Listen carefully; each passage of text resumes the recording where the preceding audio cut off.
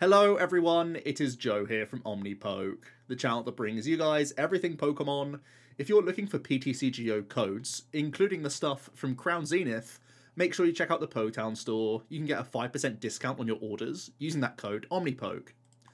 For today's video, myself and Jack are going to be talking about the top 10 decks in the Crown Zenith format. Now, we already have had one regionals in this meta, but we still have plenty more regionals to come in this meta game, and we have the OCIC as well. So we are stuck with this meta for a while. It's a long ways off until Scarlet and Violet, but already we're starting to see possibly a couple new cards creeping into decks, but also we're seeing a similar story in the Silver Tempest meta.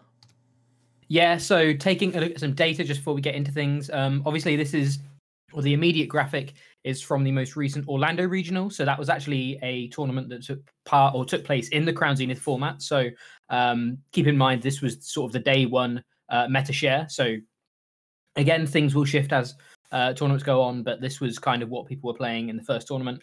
And then alongside on the right-hand side, we have the total cumulative points of each of the decks. This is not just for that one tournament, but it's also for the Silver Tempest meta, just because the metas are so similar. We decided to include that as well, just to give it a bit of a better scope. As you can see, Lugia is literally like head and shoulders and everything else above everything else, which is kind of well, not really going to change, we don't think. Lugia is still very good. Nothing much has changed. But there are some changes. So even though we've got like a list here, there are some things that have moved around based on some of the Crown Zenith cards, and we expect this list to slightly shift as we go forward with the points and stuff. So yeah, this is kind of where we're basing our data from. Let's start off with number 10 then. We have Vikavolt V. It's trying to be that turbo engine that gets that early paralyzing bolt against mostly single prize matchups, but has a number of other like attacking threats in there. The Raikou and the Drapion definitely going to be important cards for specific matchups, helping you race. In terms of things you're trying to target, you are trying to be a little bit frustrating for those Lost Box variants. You can see has pretty good times into those. You would think with the Drapion, especially with the Sky Seal Stone that we're going to have in our most recent list, you should feel a little bit favoured there. The Lugia is always shaky. You're much happier going first into that matchup to try and establish your lock much more guaranteed rather than having to have a really good hand. And we are playing Path and Judge in our list as well to try and make things difficult for them rather than relying on Aerodactyl V-Star. Aerodactyl V-Star still can be a card in the deck list, but it's one that we're not currently choosing to play right now. Some of the worst stuff is Arcdura and Yveltal Control for the same reason, really, because you're so reliant on special energy, so easy for them to run you out of resources, and you're also a little bit weak into the Regis. Although the Paralyzing Bolt is annoying for them, they just have so much time to set up in your face, and they can even just like Regigate their way towards their combo, and then they can use things like Regirock to hit you pretty hard, and it's really just you trying to hang on for as long as possible, hoping and praying that a Paralyzing Bolt sticks long enough that you can sort of run them out of guys, but typically that's not going to be too much of a winning strat. Let's have a look at the deck list. Like I said, the one new card from Crown Zenith is going to be the Sky Seal Stone, obviously really helpful into the Mew matchup with that Drapion combo, but also we have Raikou, which can try and uptrade into Lugia for an additional prize card, which I think is going to be really important here. Choosing to play Judge Path rather than Aero, because a lot of Lugias are choosing to play Skylar or Irida alongside cancelling Cologne, which really does just ruin the whole combo of Aero, and it also means you just get to play a slightly more streamlined deck.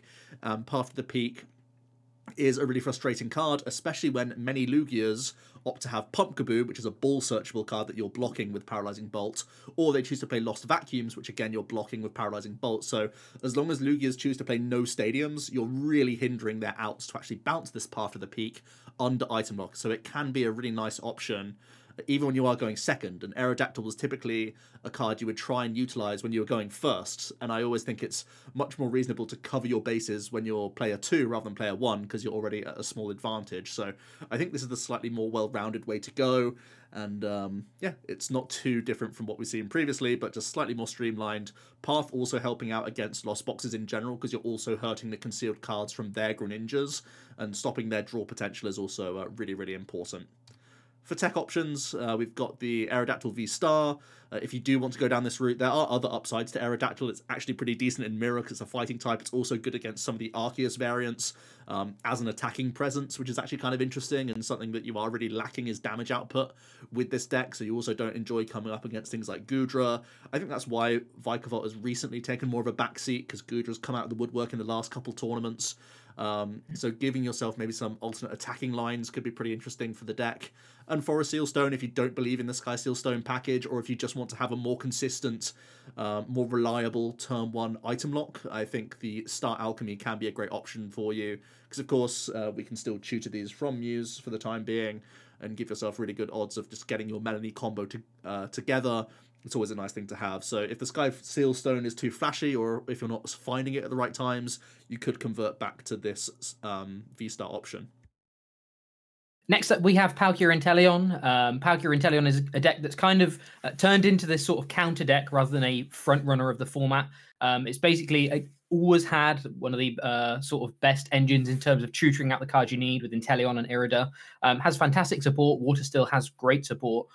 So there's definitely lots to like about the archetype in general. Again, like I say, it's turned into sort of this counter style deck where you're playing things like Articuno and Ice-Q to try and counter some of these top decks, rather than actually being the attacking presence that Palkia once was.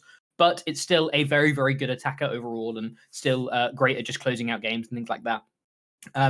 Because of these kind of tech options, it typically has, or it feels like this kind of deck is very much dictated on what other decks are playing right now. So, the Articuno, even though it says it's slightly favored here on our matchup spread, the Articuno, if people aren't respecting it, aren't playing bird keeps and stuff, is a really, really strong win con against Lugia.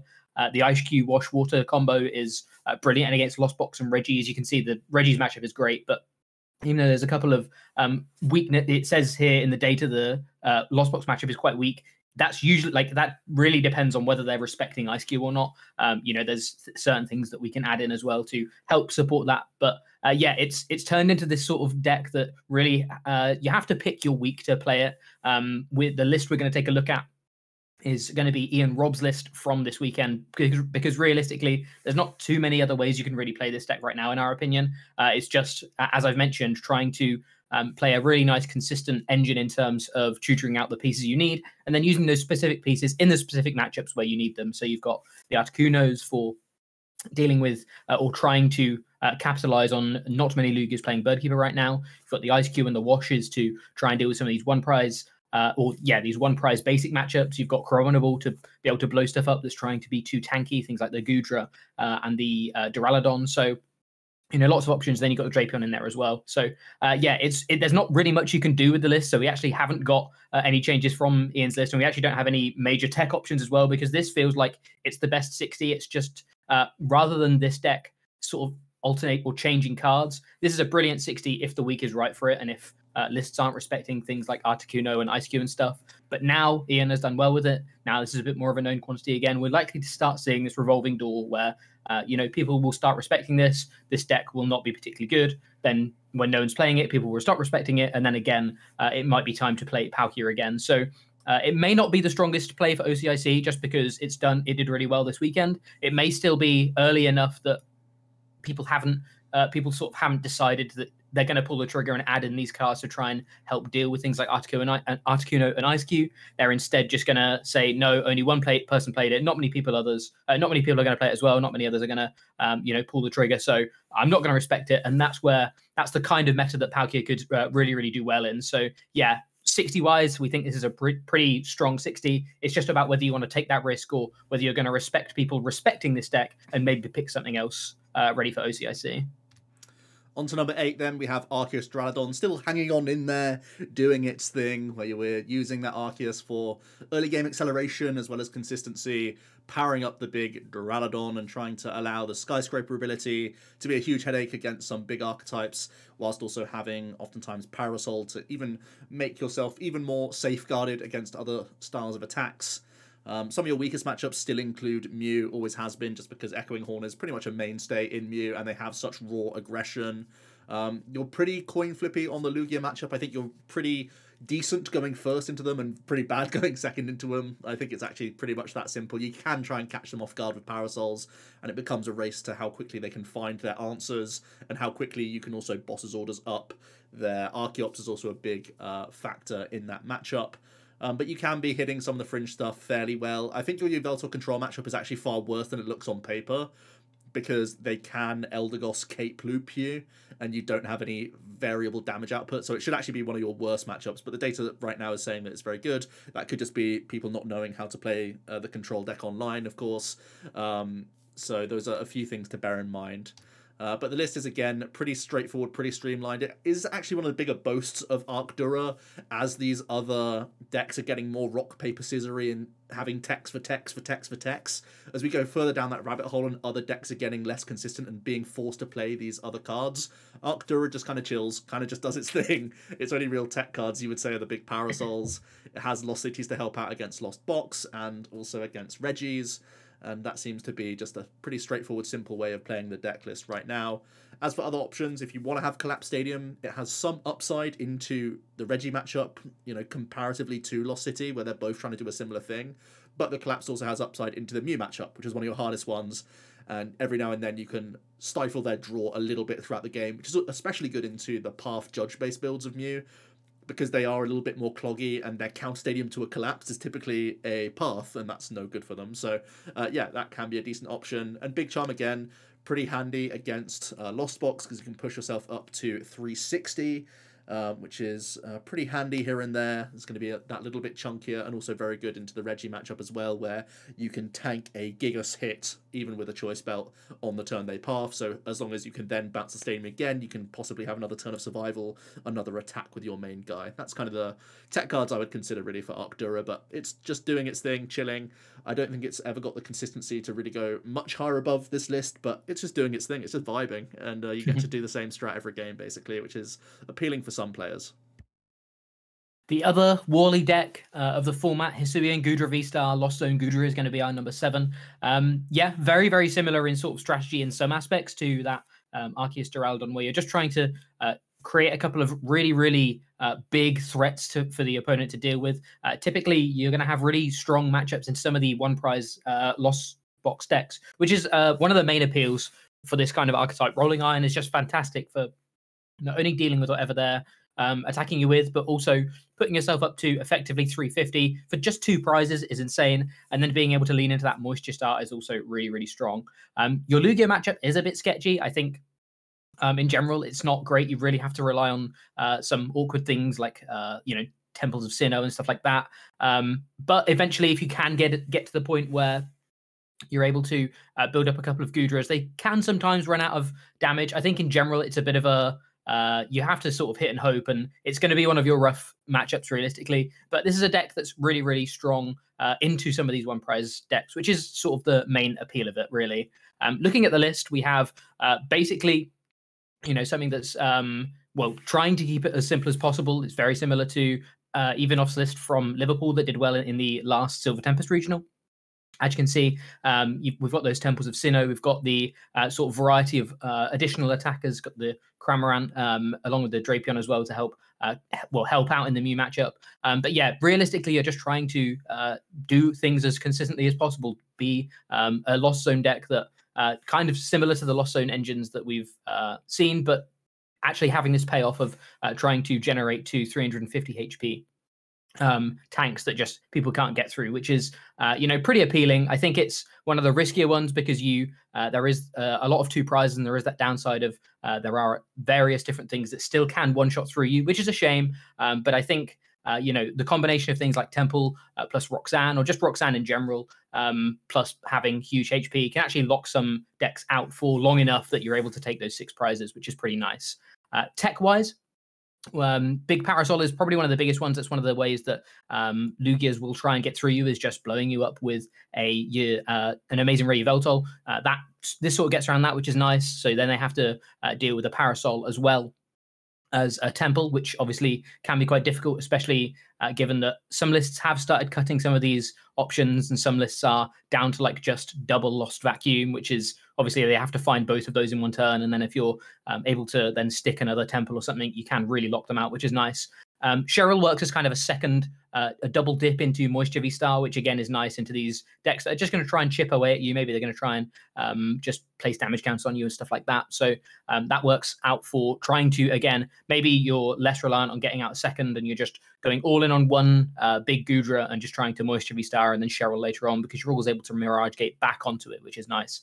And then finally, Zamazenta. Zamazenta is still, I think, one of the best one prize attackers we've got. It didn't see too much play in the most recent Orlando regionals, but I still think there is huge merit there, and it works so perfectly with this kind of deck. You're already burning great energy for it. It's another brilliant one prize attacker that can trade up, which is sometimes one of Lugia's weaknesses, not Lugia's, Gudra's weaknesses, is that you're capped at 200, which is into some of these V and V star decks. That can be a bit awkward. Sometimes you need just that little extra push to be able to take some additional prizes and keep up the tempo of the game, especially if you're not doing too much in the early turns because you're just trying to get to that Mirage Gate and Gudra number. So yeah, really nice additional one prize option that can uptrade in the mid to late game as well. So yeah, some options there for you. It feels like I feel like there's more counterplay with this kind of deck compared to something like a Duraludon, but I feel like they act quite similarly in terms of you're just trying to build a big threat and wall out your opponent whilst chugging through some consistent damage and seeing what you can do. I think, like I say, this has a bit more flexibility to it, and I feel like you have more game into your bad matchups, whereas Arctura just sometimes feels like you turn the cards over and you've either won or lost kind of there and then, and there's not masses you can do. It's a fairly linear game plan. So if this is something that's a bit more, or if that's something that's a bit more your play style, maybe Arctura is for you, but if not, maybe Gudra is a way to go. On to number 6 then, we have Yveltal Control. We're trying to wrap this all up in a bow, but we know this can come in a couple different forms. But at its core, that Cry of Destruction is a huge win con against a couple of the biggest decks in the game. The Mew and the Lugia are both archetypes centered completely around special energy. You also randomly catch Vikavolt in the crossfire, which is really nice.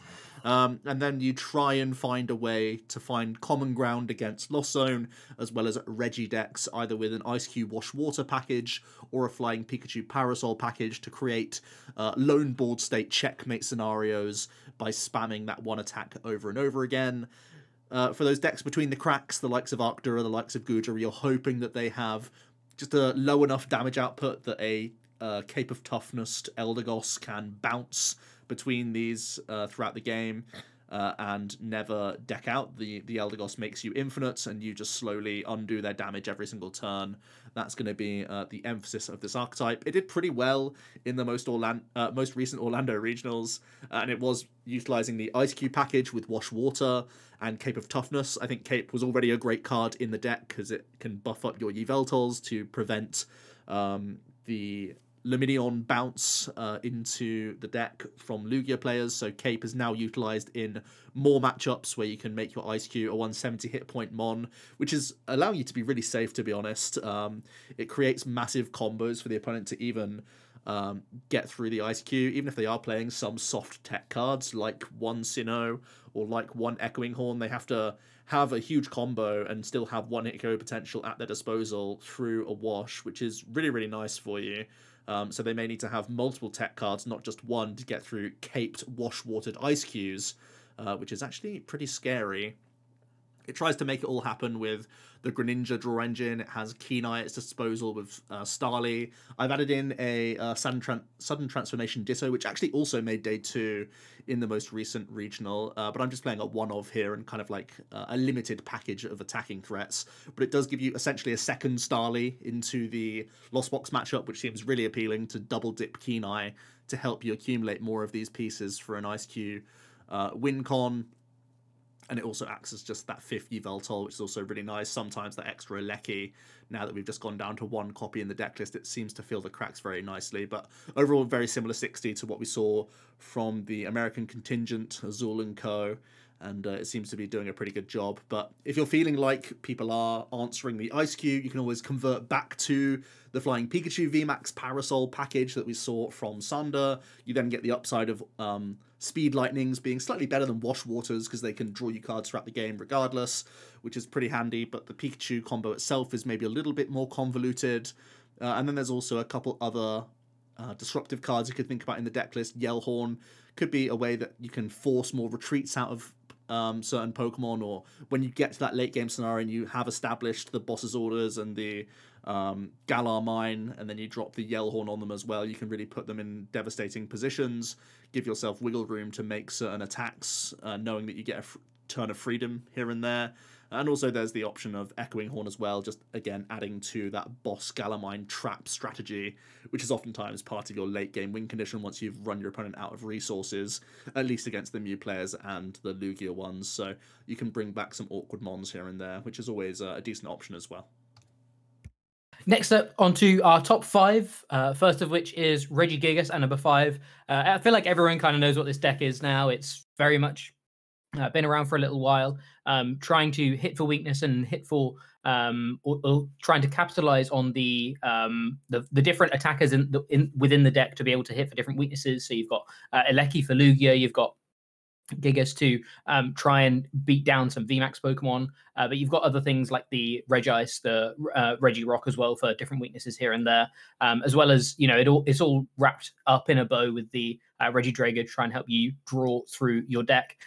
Realistically, nothing much has changed about the deck. It's still pretty much where it was. It still pretty much has a very similar matchup spread as it always has. It's very much more about beating yourself as Reggie than beating what's in front of you. It has great options for a lot of things. It's one of these one prize decks that actually isn't filled with really low HP Pokemon, so you're actually able to trade up quite well, which is really nice. The biggest issue with Reggie's has basically always been trying to just not brick and be consistent enough to be able to play the game, and that's still the biggest thing to kind of contend with. I still think there's issues with the deck's consistency, but overall you have fairly positive matchups. I mean, you've got looking at that, you've got a positive Lost Box matchup, a positive Lugia matchup, and a positive Mew matchup, all only slightly, but you know, they're the kind of numbers you want to be seeing. You have not as strong of a matchup into some of these fringe things, but in general, having a strong matchup against any of the decks that we haven't talked about already is evidently going to put you in a good position. So yeah, it's all as with Regigigas as it always has been. It's just about making sure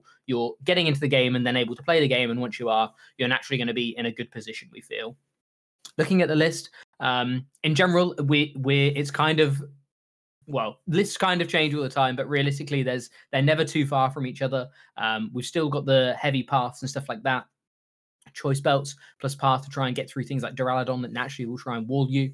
But in general, just, you know, it pretty much is doing as it always has done. We have got the rope in here as well, just to try and deal with anyone going for sort of an early wash or early an Ice Cube play against you. You still have a bit of flexibility there. But yeah, in general, like the deck isn't doing too much realistically differently than it always has been. It's just hoping to get into the game and hoping to you know, deal with whatever's in front of you. If you can start turboing through your deck and get to the point where you're not drawing into, or you're drawing into the things you need, you're able to discard energy early enough, and you're able to trade up into various different attackers in the format. Oh, sorry, I completely forgot about the other options. There are a couple of other options. So yeah, boss obviously in combination with the rope and stuff can help with some of these one prize matchups or these one prize counters like the Ice Cube. Similarly with Yellhorn, trying to deal with things like that, as well as just you know, trying to get through various different other things that are trying to wall you out and stuff like that. Pokestop is also an additional consistency option. Again, binning off the energy is really, really important, as well as just turboing through. Realistically, it feels like if this deck can start getting down to sort of the 20 and 25 card mark early in the game, a lot of what's left in your deck doesn't really matter, because you're playing out of the discard and off the board at that point. You're able to just find the rods and things like that to keep cycling in the the Reggies that your opponent's trying to target and stuff like that. So whilst it's like a bit of an awkward card in some decks, I feel like it really works. But I think path is still really important. So probably playing a split of those is pretty key. I think 5 stadiums has been like played in the past, and it's really important to make sure you're winning stadium war because of things like collapse just completely walling you here and there. So I think Pokestop is still definitely has merit, but being one of the best path decks right now is actually still really, really appealing. Again, I mentioned how people are starting to sort of, you know, cut some of their stadium answers and things like Lugia and stuff. So that's another area that you can really capitalize and just try and buy yourself some time, because again, the longer, the more turns this deck has, and the longer or the quicker it's able to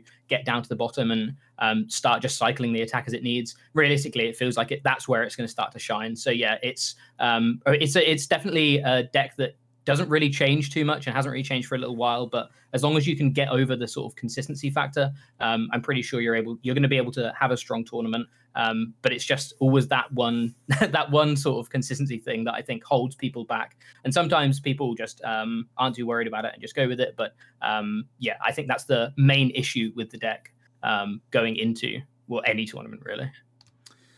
On to our first Lost Box variant. We're going to have a look at Rayquaza. The combination of having a Raikou that can add some spread pressure, really helpful into the Regis, especially alongside Galarian Zigzagoon, and the Mirror, as long as you can target down the opponent's Manaphy, which is oftentimes the back and forth you'll struggle through. And then you have the big burst one-hit KO potential to deal with the V-Stars and the V-Maxes when need be, because the Amazing Burst can reach silly numbers, because we play usually 5 different types of energy within the deck list. You can try and make some crazy things happen with a combination of turn attachment, gate, even with Raihan in the deck list. It feels like one of your weakest matchups is going to be the Vikavolt matchup, and you're also slightly slow into the Regis, but on paper you have answers to most things in format. I think the biggest thing you're being concerned about at the moment is the amount of Ice Cube Wash Water packages going into decks and Pikachu Parasol packages. So it's whether you want to be caught within that net where so many people are trying to find that niche and say, I don't even want to try and race this deck, it's too good at racing against me. If they get their combos rolling, I'm just going to try and wall them out. So finding wiggle room against those sorts of strategies could be the new issue for this archetype going forward. And I think it actually is a big issue because the deck is so tight on space. At the moment, I've slotted in one Temple of Sinnoh because it allows you to combat the new Lugia technology of the Wash Water Manaphy combo. It allows you to still Lost Mine their Manaphy, which is really important. But it also can help out against the Ice Q. But again, when you only have one Temple, is it going to be enough? Do you need to start inserting things like Lost Vacuums, which can naturally help you get to 7 in the first place or 4 in the first place for your Lost Zone, but then can also deal with things like Cape of Toughness, so you can go Cape, Bounce Stadium, and Lost Mine all in the turn.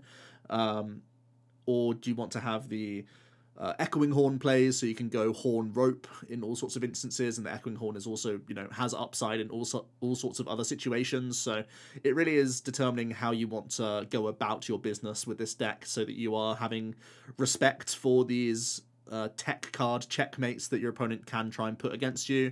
But in general, this is a pretty simple shell of the deck list, just with that one Temple include as of right now. But for other options, like I said, there are ways you can try and combat these annoying Pokemon, and Giratina V might actually be the best of the bunch, because you already play Psychic and Grass Energy, and Shred is just a no-nonsense card no matter if they're playing Ice Cube or Flying Peak. You can Shred twice into both of them and get your KOs. Even into the Ice Cube, you could Zigzagoon, Ping, and Shred to knock them out all in a turn and sort of surprise them. So I think a Giratina V unironically sounds like probably the best or most space-efficient way, but I still think you should play that Temple because it allows you to help beat the Lugia, even though they're not playing Ice Q. So I wouldn't be surprised if we started to see one Giratina V going into decks, and at that point you could even try and squeeze in the V-Star. I know I'm getting pretty ambitious at this point because there's not much room, but there is an option for a V-Star power. There's not one being utilized at the moment with the deck, and the other options are just try and keep things simple, do your game plan as much as possible. These tech cards, they come and go. Sometimes people try and target specific metagames when they can find a niche, and then when they become a known quantity, they in general get less good, so maybe you can hope that other people do the teching for you, and you can just try and be as streamlined as possible. That's always an option for the deck. Nick Moffat's most recent list didn't play Boss's Orders, but it was previously in like Pablo Mesa's list, the ones that sort of many people springboarded off of. So that's a debate whether or not you want to have any Gust in the deck or just always hit through what's in the active or be forced to only have Rope. That's just a small debate there. From my own personal experience, I've not used Boss too often. It often does find its way into the Lost Zone, to be fair, but it does give you some panic situations that you can worm your way out of. So something to definitely bear in mind, but it seemed to be a slot that Moffat stole, and it's up to you whether or not you want to have Gust in your own 60. Onto the other Lost Zone box deck. This is the Kyogre Lost Zone box. I think before or in the past, we've kind of lumped these together, but realistically, it really feels like these are starting to separate as archetypes. Pretty much because, as Joe's just mentioned, the Rayquaza list is pretty focused on dealing with whatever's in front of you, whereas Kyogre's big finish attack deals with stuff on the bench. So it feels like there are two different directions to this. You also get additional benefit from Zamazenta, which I think is still one of our favorite cards of Crown Zenith. And I still think, even though it wasn't particularly popular in Orlando, there's still something there. So in general, it's just like a different approach to Lost Zone box. Your typical sort of engine is still very similar. You've still got Greninja and then Cram and Sableye in the early turns. But your sort of mid and late game options are slightly different. And in general, that kind of, in our eyes, makes them different enough. And I think we personally prefer this one just a little bit. I've always felt like the Rayquaza version is very combo heavy, which is fine because you have things like Raihan and you have lots of time to build up your hand. And whilst this is still very, very combo heavy, it feels like you win the game with your combo with Kyogre a lot of the time. Whereas there can be situations where basically you need to Rayquaza early enough because, your opponent's got a Lugia in front of you and you can't afford to go through this in 2 or 3 turns. You have to deal with it straight away. Whereas typically the Kyogre can catch back up later on with Aqua Storm. So it feels like these decks are different enough for us to separate them. And I think this one is slightly better purely in if I'm honest, because you're able to play some tempo attackers, things like Zamazenta and stuff, which is really, really nice. Taking a look at the list in general, we haven't got any 2-prize options in here at the moment. Still got that one Temple of Sinnoh that Joe mentioned in the previous list, kind of for the same applications. But in general, this is just a pure 1-prize list. There's obviously, I'll talk about the 2-prize options momentarily, but yeah, you're able to double dip on the Zamazentas, which is really nice. You've still got Crams and Sableyes to be able to deal with other 1-prize matchups, as well as having access to Kyogre for the late game. Obviously, the Sableye and Temple combo that counters these Lugias playing the Wash Water to be able to protect their Manaphy is really, really beneficial in the Kyogre build, because typically, rather than just taking the one sniping KO with Raikou, you'll be looking to take a second with Kyogre. So I think it's even better in this. And again, this might be a list where you perhaps want to invest even more heavily into it and maybe play something like a Vacuum as well. So definitely could be something there. But in general, just a very, outside of the sort of Kyogre package, a pretty simple Lost Box list overall. Tech-wise, as mentioned, a lot of the techs are kind of similar. Lost Vacuum, Horn to be able to try and deal with some of these 1-prize counters like Ice Cube, and then Boss, as mentioned. But the kind of difference you can take with this list is the Sky Seal Stone package, where you can play one or two, or like whichever your favorite V Pokemon attackers are, and try and uptrade in that way as well. Typically, a lot of these kind of Pokemon have never really been or have only ever been kind of mediocre. They have to be timed incredibly well because a lot of the time they're just trading 2 for 2. And realistically, you're a deck that wants the game to go a little bit longer because you want to be able to turbo through your deck and get to that Mirage Gate number. So it's not always been the best option, but now you can actually trade up. It's really, really nice because it means that you're at least gaining sort of board benefit as well in terms of taking an extra prize compared to what you were before. Obviously, Drapion is fantastic at dealing with Mew as well, which can sometimes just sort of laugh at you trying to leap in and stuff like that. But I think already the Kyogre package is quite strong against them. So I think Drapion isn't massively necessary. I think Raikou is actually one of the better ones just because you would get the additional card draw and it's only a 2-energy attack, which is nice. It means that, you're able to just have a gate and be happy with it and, look for or use your other energy elsewhere. But obviously, having to the previous list that we showed played metal energy rather than lightning energy, so that's where things start to get into that sort of Rayquaza energy style. So it's it's all kind of like swings and roundabouts. But I do think Raikou is one of the better ones. We did see a really impressive Dragonite V deck wasn't quite as, it was far more turbo than this one, but we saw the benefits of Dragonite V. It's got a really strong attack at dealing with Vs, which means you're basically always going to be taking 3 prizes on an evolving V, which is fantastic. And it does have that upside of Shred as well. It's a fairly low damage Shred, but it's probably one of the better Shreds for this deck compared to like Giratina, where you're not running the right energy. So yeah, these are all definitely options. I think the Sky Seal package has been a bit underwhelming overall, but again, it could be one of these things where because we get to a point where people just don't expect it at all, they feel really comfortable sitting on 3 prizes, and then all of a sudden you're able to burst out a Sky Seal Stone Raikou or something, and able to trade up and just win the game from nowhere. So that in combination with like the Kyogre means you really can catch up with this deck, whereas some other lost boxes, you really have to trade 1 for 1 quite early on into the game. So yeah, this deck feels like it's all about catch-up mechanics, which sometimes can be a bit risky because, again, they can be played around, they can be expected. But I think at least the Kyogre package is definitely a really, really strong one. But maybe even this Sky Sealed Stone means that you can have some pretty explosive turns and come back from behind really, really quickly. In at number 2, then, we have Mew V Max. For the longest time, it's kind of split between the Disruption-based build with Judge and Path, as well as the Sparkle, Meloetta, sort of tempo-based builds. Both seem to be doing relatively successfully. They are winning tournaments. They are still getting multiple top 8 placements, even with so much tech going around. It's still finding a way to outdraw decks and maneuver them with their hand disruption at their disposal. It seems to be kind of the 50-50 deck of the format, to be honest with you. It has a couple more weak ones, like I think Reggie is one of your hardest ones. Possibly even Yveltal Control can be a headache for you, but even then you have the hand disruption, early game cheese factor, especially now with Yveltal Control being as low as like 2 Snorlax. You actually can ruin their early game quite nicely and still steal wins against them. And you do like seeing meta percentage go towards decks like Goodra, like Arcdura as well. These are some of the things that you can try and feast on, because you can just try and out-tempo them and still race them very, very effectively. I'm personally on the side of Judge Path. I think that's kind of the safest route for me right now, because it is so strong into Lugia. And you can see those percentages. You're slightly unfavored, but basically a coin flip.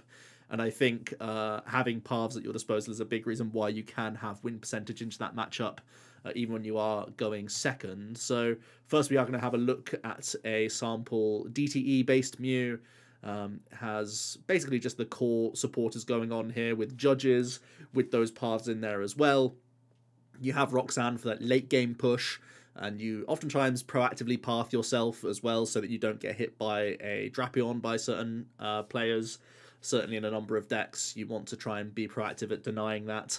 You also have Lost City for making sure that Drapion goes into the Lost Zone, so they only get 1 use out of it, but it is also, of course, a big tech card for Reggie, it's a big tech card for Lost Zone as well, so they don't have any free Lost Zone choices with their Colress or with their Comfey. They have to be extremely strict and not get rid of too many Pokemon, otherwise you can just run them out of resources, which is really important, especially when you are hitting them constantly with this hand disruption. With the Pal Pad, the Double Judge gets used over and over again because you have so much cycle to just draw back into your combo pieces.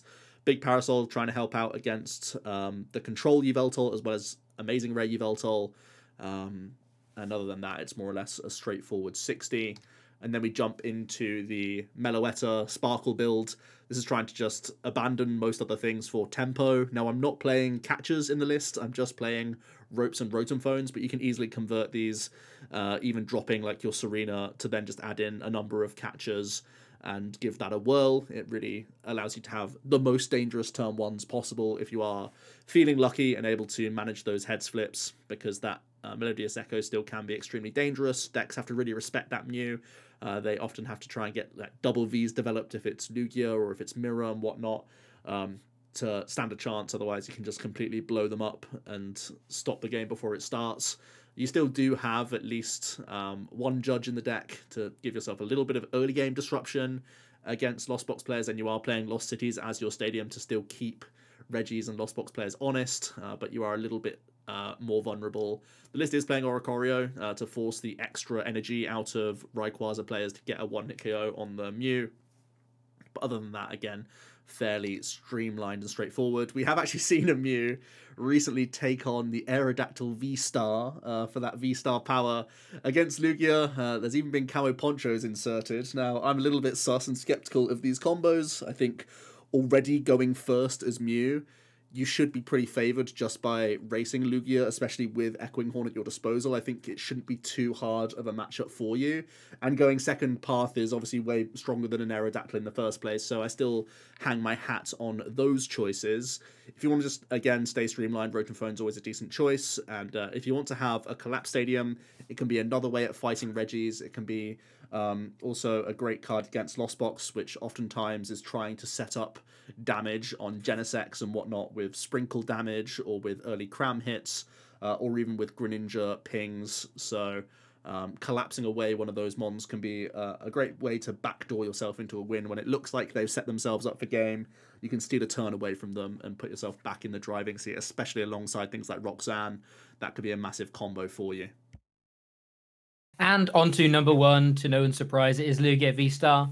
It's still the best deck. It's been the best deck for a while now, and it's come out swinging. It's still had 6 top 8 placements this weekend, which was pretty crazy. I think no one's really been surprised, but it was really, really dominant this weekend, and I don't think there's going to be anything changing anytime soon regarding that.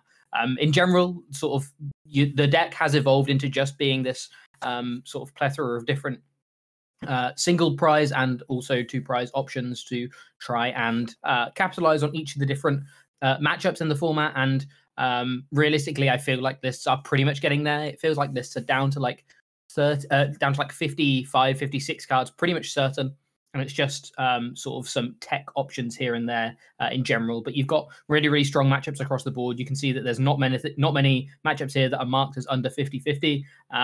So yeah, you're super consistent. I think going first, you are incredibly strong. And the whole format is looking to answer you rather than anything. So if you're just looking for a deck that is really, really consistent and just very, very powerful, Lugia is definitely still up there for sure. Taking a look at the list, in general, this is really, really close to the 3 lists that all did really well from Isaiah Bradner and his testing group. Isaiah Bradner, Reagan Retzlov, and John Eng all top 8'd with very, very well with identical lists. We've made a couple of changes here and there, but in general, very, very close to that. It feels like the attacking package is pretty much sorted now in Stoutland, Yveltal, Charizard, and Raikou. Still got the Manaphy in there as well, just because we really respect the Kyogre Lost Box. I think that's really, really important. Also got the Birdkeeper in there, just anticipating an uptick in people trying to use these paralysis strats again against you, as well as Collapse just again being a really, really good option. Instead of playing that second vacuum, playing a Collapse helps you into things like the Regis and Lost Box matchups, as well as an additional bit of healing. And also early Collapse can actually be really, really brutal against other Lugias, because it means that they can't go for like early fish plays and stuff like that. So yeah, really, really nice options. In general, like I say, the list is pretty much similar to the one that we saw do well recently. Has got the Wash, Water, and also a V-Guard in here to help people stop bouncing Lumineer against you, which is, I think, one big thing in the matchup as well. Tech-wise, there's sort of the Cologne package and the Iridescala debate that's been around for a little bit. I think for now, it's up to you whether you want to respect the whole Cologne stuff, and then you do have that debate of whether you want to play Irida or Skylar. I still really like the idea of Irida being able to play like an Irida, a Lost Vacuum, a Canceling Cologne, and a Choice Belt, and just have tutor for all of those, whilst also getting a Luminion or the Manaphy in those key spots is going to be really good. But having to include things like Birdkeeper and stuff, you do have to start chopping things. So again, these are kind of all slots that go into one, and you have to work out which ones you want to be playing. And then also Dunsparce, obviously, again, it's a fairly well-known capacity that one of the best ways people are trying to counter Lugia is things like Amazing Rare Raikou or just regular Raikou V. So we're not playing Dunsparce right now, but Dunsparce is definitely justifiable in there. So yeah, another one to keep in mind for sure. That wraps up our top 10 then. Jack, we still have a regional and an SPE in this format. What are your main thoughts? Obviously, we're going to look at the OCIC results, but for someone, if you were attending the OCIC, what deck would be top of your radar, and also what are you thinking in terms of testing in the long term for those future regionals? I still think Lugia is definitely up there. I think it's really proved itself again this weekend. Obviously, it didn't really have much to prove, but in general, it's shown that not many of the cards in Crown Zenith made a massive impact. Admittedly, it was just the first tournament, so there definitely could be some more, or some people sort of trying more of these new cards. But I still think Lugia is definitely up there, and considering it's all I've really played since Silver Tempest came out, I'm pretty sure I would be sticking with it. But yeah. I do think Kyogre Lost Box is actually very, very, like, in the right hands and in the right meta, a brilliant play. I think it's a really, really strong play. So I think I'm probably, because we still have like 3 weeks until Bochum, or a couple of weeks until Bochum, it's the weekend after OCIC. Pretty sure I'm just going to be trying some of that. If I gel with it, great. If not, back to Lugia. It's never really a bad fallback. But yeah, I think even though it's only third on our top 10 list, I actually think it has the potential to be the strongest deck in format. In a lot of formats, realistically, in terms of tech options and stuff that people are playing. So yeah, I'm pretty sure those two are definitely my two favorite decks. But yeah, what I want to be testing, I think, is Lost Box. Yeah, I've been putting a lot of time into Kyogre Lost Box myself. I am worried that my brain may explode over that many rounds playing the deck, because it's such a strange deck to play when you're trying to keep up turn by turn, but also have enough resources to save for your late game combo. It really can be a really difficult deck to play at times, and if a couple selects go wrong, it just makes every other decision that much more difficult. And in 15 minutes, that can also be a big issue. Especially, it just seems like a lot of people are happy to tech so heavily against Lost Box right now. Even though Lugia is the best deck in the room, there's still enough meta share for Lost Box that it's really worth teching against. So I'm also thinking of just DT Mew as a fallback and just saying, hey, I'm going to Path Judge cheese you, and that's just pretty good in the format as well. So yeah, that would be my, I can't be bothered to play Lost Box backup right now. Let us know what you guys are thinking of playing in the Crown Zenith meta. Have you cracked any other new cards from this set, or you think it's more of the same? We begrudgingly do have this for a huge number of tournaments to go, so we're probably going to continue to talk about Crown Zenith here and there throughout the next few months, but as the days go by, we are going to start integrating new format stuff. Myself and Jack have been tinkering away at all sorts in the background. We're not too far away from the set review now, and we're actually getting together this weekend to do some IRL playtesting for some tabletop footage for you guys as well. So really looking forward to that. It's not going to be too long until it's on the channel, so stay tuned, and we'll be back for another video tomorrow. Cheers.